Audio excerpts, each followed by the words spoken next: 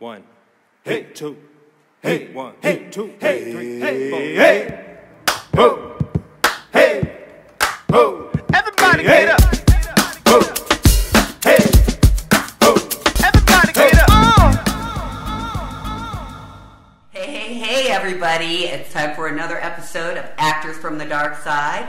I'm your girl, Rav'n, an actor with passion. And I'm LaDios Muhammad, actor with purpose. This is part 2 of our last episode about Underground Railroad, which came out on Amazon Prime and is streaming. I believe they're on their second season.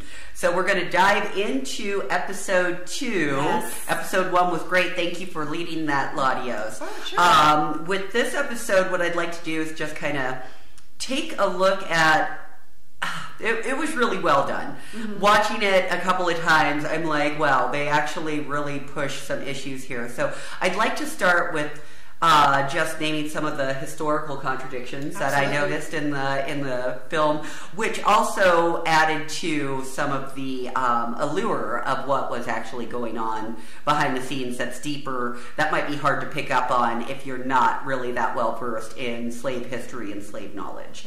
So, the first thing that I noticed, and I believe this child was in episode 1 too, but they have a very well-dressed, maybe 6 or 7-year-old who's a driver, who can clearly read and write because he's a scribe, and all of these things. And I sat there thinking to myself, how could this piece of property, because that's what slaves were back then, this valuable piece of property, be moving about so freely, right? Yeah. So did that raise anything for you? Yeah.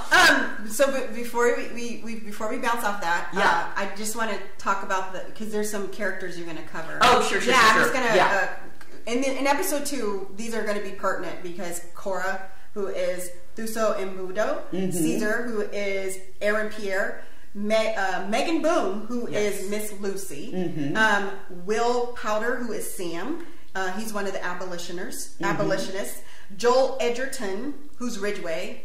He's a slave catcher. Yes. And Homer, the little boy who you're referencing, is Chase Dillon. Yes. Okay. So this little... Well, first of all, he's absolutely freaking adorable. So cute. You talk about a very stellar young actor. He really had me.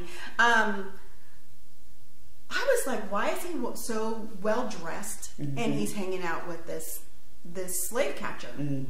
And they really did a good job on that. I was super convinced. It just made me think about this little boy. He actually had his freedom.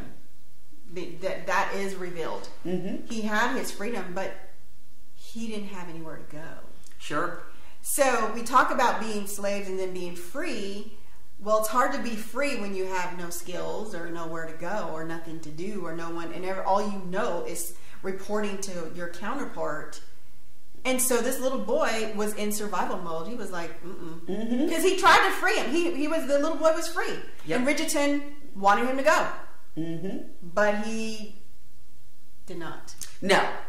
And it's really interesting to me. I think one of the things that hit me was that if you're in nefarious business, right? If you're doing kind of yucky work or bad work, that children are usually your best soldiers because they haven't gained the consciousness to really be at battle with themselves for what they're doing. You know, you can very much justify doing these things if you're getting nice clothes and you're getting to drink the whiskey and you're getting to do all, and you're getting, appreciated by these people that are, hurting everybody else around you.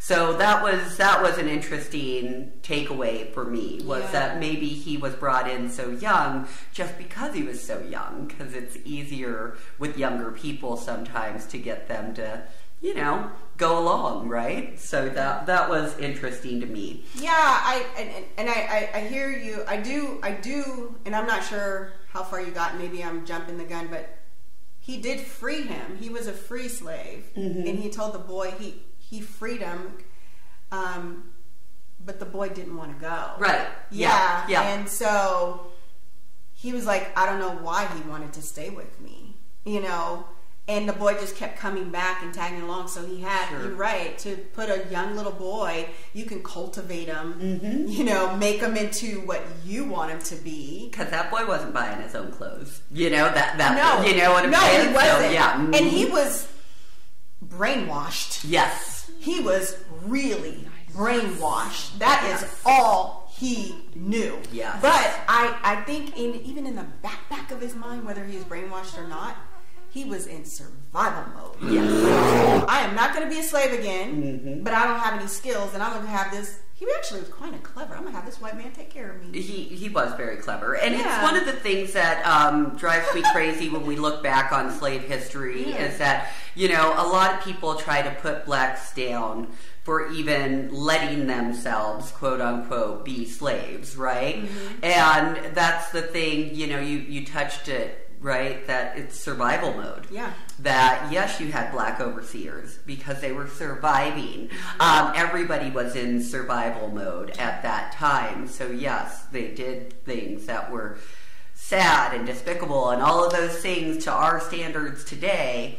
But sometimes you had to. You had to do that. You had to let somebody have your body. You had to let somebody, you know, work you like crazy. You know, you just had to. There was no choice in the matter. And so many people were in traumatic survival mode at that point in time. So, yeah. Does that make you think of 12 Years a Slave? A little bit. He was, if I have to play the fiddle or, you know, the violin, if I have to play it to survive, I'm going to do whatever I got to do so I can free myself. Absolutely. That really means, isn't that? And even today, as actors, sometimes we'll take a role so we can get a paycheck. That's right. Taraji P. Henson has said it several times. She said, I'm not one of those actors. I can go 2 or 3 years, do a blockbuster film, and then I can go not work for 2 or 3 years. She goes, I got to work all day, every day, around the clock. And sometimes she has to take roles that are stigmatized with, you know, the loud black woman, but it gets her paid, you know? So, That's such a good point, So the other historical contradiction that I found is that at the opening of this episode, we see South Carolina as this beautiful bastion of freedom. You have this theater production going on, and Cora's one of the actors, and, you know, and then you see her walking through the streets with a really gorgeous dress on and getting her hair done and going through the marketplace, and you're like, whoa, which South Carolina is this? This isn't what I was told about. So that really struck me in terms of another contradiction. Even seeing black people being able to gain their own way in terms of employment. Caesar now has a job. He's working at that mill and kind of gets in trouble for being able to read. And the one thing that really gets me is during the theater scene, you know, there's a white man who's kind of the director of this theater, and they have Cora in this overly grotesque mask, standing out in a field to be a savage. And, you know, you hear him later telling a group of children that, oh, we got them from Africa and got them to stop speaking that gobbledygook. And did you know that they used to drink out of the heads of skulls? And, oh, you know, and all of this. And then I believe he goes to the actors and says, you know, we need to make this more authentic. We need to really let them see how bad it was in Africa. And he is like, you know, for you, by you, boo-boo. And that, tell me if that touched on your nerves. That is an incredible historical contradiction, because if I came to this town that is supposed to cultivate me, educate me to read, and I got these beautiful garments on, why am I perpetuating a history that you think you know? And then you're saying, have this more authentic. It's like, bitch, I lived it. I was on the plantation. How much more authentic can it be? So to me, you were still perpetuating that until we got them from Africa. They were savages. And we cultivated them and taught them how to read and how to write and how to put their hairs together and wear their petticoats and dresses. And that was the biggest contradiction I seen in that whole thing. And you pointed something out. why are they using FUBU? Because Right. that was Lady, what was her name? Miss Lucy. Mm-hmm. This is for you, by you. Mm-hmm. Mm-hmm. I was like, okay, now, whoever wrote that shit, you triggered me. Yep, me too. I got triggered several times. Okay. Mm-hmm. I was like, no. Mm-mm. Yeah. Good choice. Good one. I'm I was like, who was that? That was our 90s thing, and that's what like, we were how trying to dare you say. put that Now they're gonna, associated with wrong! I Wrong! see So wrong! And then the other big contradiction for me was that being able to read was illegal in most of the southern states. After, I think, 1830, and then after 1837, you had Dred Scott, which basically said no matter what, whether you had papers or not, you could still be taken as property. So you don't really get a clear sense of exactly what time period this is, but it does seem a little bit later in the 1800s, closer to the Civil War. Mm-hmm. So I thought that was very interesting, but then I realized, and this is kind of the second segue of what I took from this episode, is that they're in a kind of make-believe South Carolina abolitionist camp, a reformer camp, if you will. So all of these I don't know, images of kind of freedom and prosperity and all of those things, that's actually being concocted by these really rich abolitionist whites. So then when you start getting that veil pulled away, it makes you view what you've seen in a different lens, and then it starts to make sense. Yeah. So like I was wanting to ask you, do you feel like the abolitionists were the antagonist? So, I'm on the fence. Because it's like well-meaning white folks. So it's... Right. I'm on the fence. I think, okay, so there's a dual answer. Because Sam, in my opinion, I think he was an innocent bystander. He was not, I believe, at least it's portrayed that I received it that way, that he was an innocent bystander and believer that they weren't doing this. Mm-hmm. That you know, the behind the scenes stuff. I definitely believe the abolitionists were an antagonist. And I don't want to jump the gun because you probably do a segue. Because again, right there, you're cultivating me, but you're still teaching me history. Yes. Okay? And then, you know, as we move in, I'll elaborate. Sure. They're not doing that for their, you know, just because they want to say, I helped someone. There is an attached factor to why they're doing what they're doing. Mm-hmm. And I'm sure you're going to, reveal that. So yeah, because it could even be a monetary factor, right? Mm-hmm. So at one point, we see them having a big ball for all of the blacks, and at one point, one of the women comes in screaming like a lunatic, "Where's my baby? Yeah. They took my baby." Right. And all of a sudden, you find out that there are no children in this little South Carolina camp. And then you find out that they're trying to sterilize the women in this camp so that they can't have any more children. Now, one thing that a lot of people don't realize is that there was a nativist movement. And the word native might confuse you, but basically they were upset that white women weren't able to have as many babies as black women could. Some women on the plantation might have 10 to 15 children back to back, and here's the missus of the house, and she can't even have one. So there was a lot of jealousy over that, you know, supposedly they're God's people, and supposedly they're supposed to have all this prosperity, which is children, and left and right, they're not able to produce. But yet these people that they've enslaved, they're able to produce left and right, and they're able to do this. So there was a huge nativist movement to stop black women from producing offspring. And I think that's kind of what's tied into that sterilization offer with the doctors and everything else there. Yeah. But there's so much like I said, well-meaning white folk, there's so much prejudice that comes through. Like, you find out that these people, yes, they're working for a greater good, but are black people still a problem? Are they still something to be dealt with? Are they, so did you get any feelings like that? Or yes. So yes, obviously there was some good, because now they're teaching people how to read. But when Cora went into the store to ask about the penny candy, and the owner was like, we don't have any penny candy. She goes, well, why wouldn't you? Because she sees a store across the street where there's white kids purchasing penny candy. And then it triggered her, and she realizes there's no children, black children.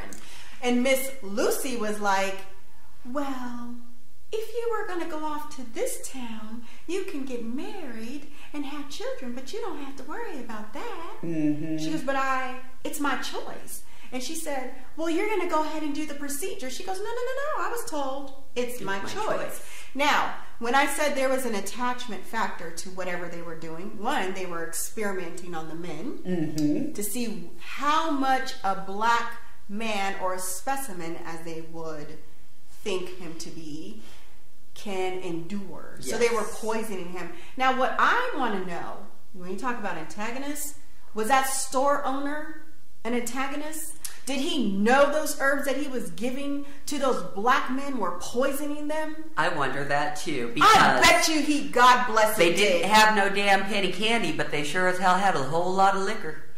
And that also stood out to me. See, and they still perpetuate this crap today in our communities. Yes, they do. And but you know what? As a responsible citizen, we have not protested against to get those liquor stores out of our community. But going back to that, the attachment factor is when that woman yelled at the ball, they took my babies. They took my babies. So she had children. Yes, she had babies. And I bet you they sold them into slavery. Yes. So yes, I think they were antagonists. A child slave, a baby slave with legs and arms, that was as much as a house.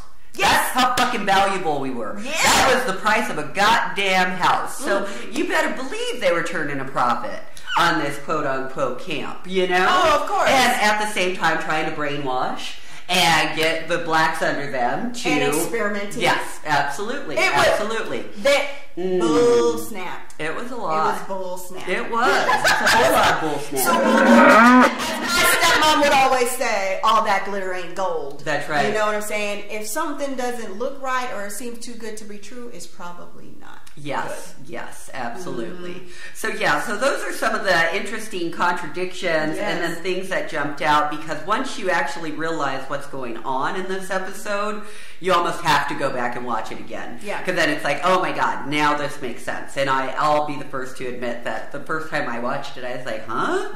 And then watching it again, I was like, oh, wow. So that's really interesting. Now, at the end of the episode, you have Ridgway and the little boy come back, because now they've tracked Cora down, and I believe Miss Lucy sells the whole thing out, doesn't she? She got busted because he was like, I can fine you. So when it comes to your reputation and messing with your camp of experiment, you're going to give away that slave.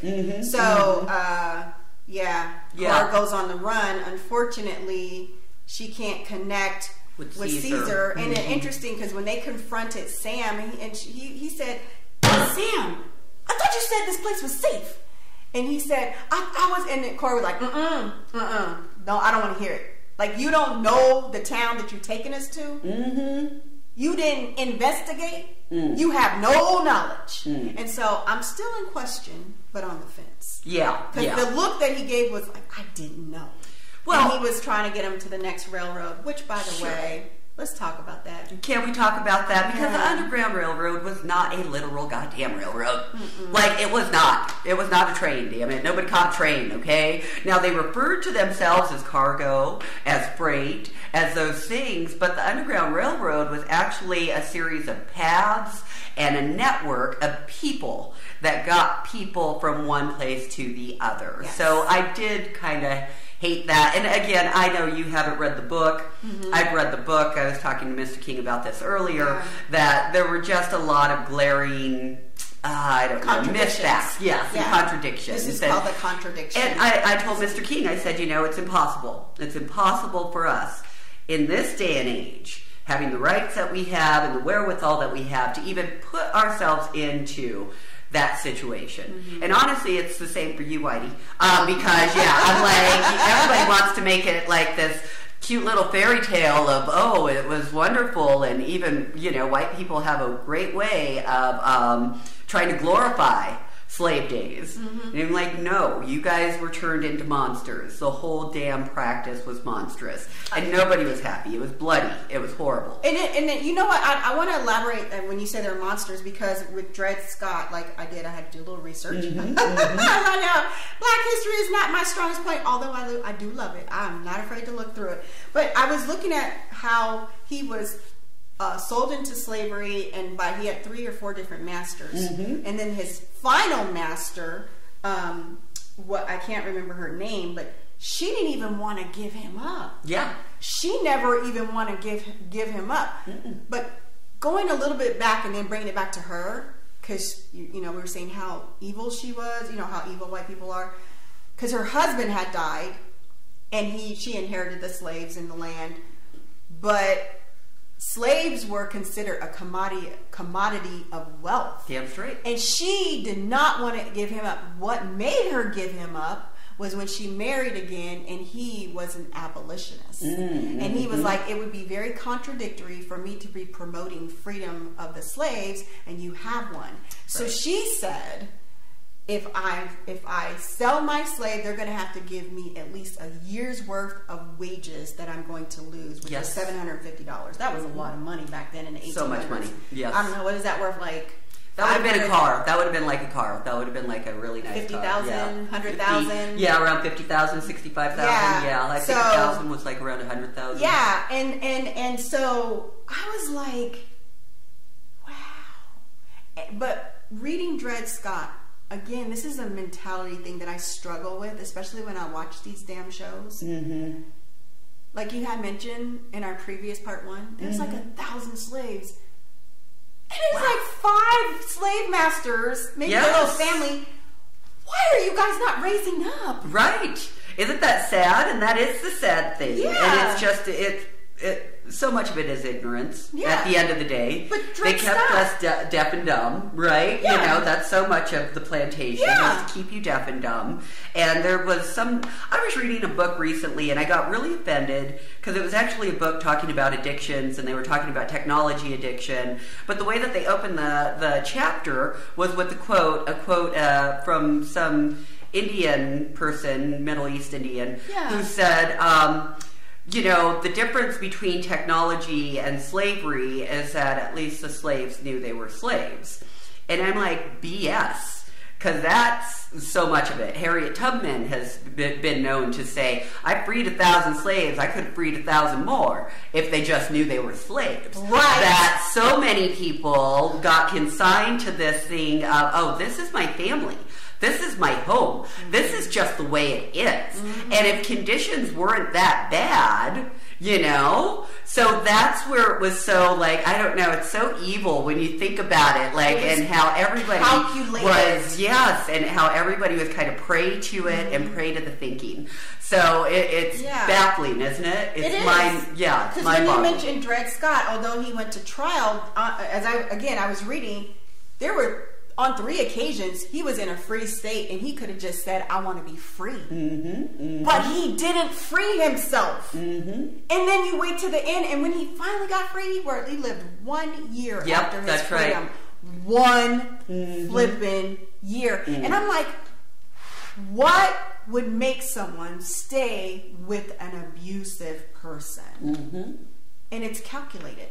It is. It's calculated. Incredibly calculated. They put the slaves in the slave house, the slaves in the fields. The light skin, the dark skin, the young, the old, the children, the intelligence. Because there were the children that they did specifically teach, that were in the house, undercover, and then they had the light and the dark skin, the color. They separated in a. They just and then put us against each other. Yeah. Because usually, you know, the house Negro wasn't talking you had a black to overseer too. Yeah. You seen him? Oh, Because remember when they pulled Cora out of her house? So many times you They had pulled black. Cora out of her house. More Like, often oh! than not. And what did he get? He got extra whiskey rations Yeah. and usually his pick of whoever he wanted to screw. And that was enough for him to keep everybody else in line. And sometimes that's as simple as it is. When we look at the entertainment industry, when we look at some of these fools that get all this money for whatever rap thing and they're gone a year later, it's like, it's because they're playing into the tomfoolery.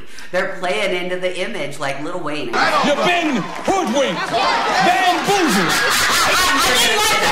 I don't like My him. son turned me on to something. His music's fine. He is a His brilliant music man. is fine. He is not Him from as the a world. person. But him as a person, He's a his little music odd. is fine. But him Yeah. as a person, he perpetuates the image that they want other young black men to follow in.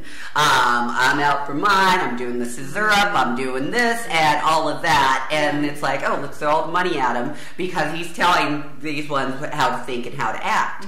And so it's like, that's why we don't have scientists making tons of money in this country. That's why we don't have people of, you know, like, teachers. yes, Yeah. exactly, because it's like it all feeds into this mentality in America, and it so goes back to slavery, unfortunately, you know, because so much of slavery was about errors and pomp, and you know, like all of a sudden you have 1,000 people in your back. Well, that makes you a millionaire, whether or not you actually have any money.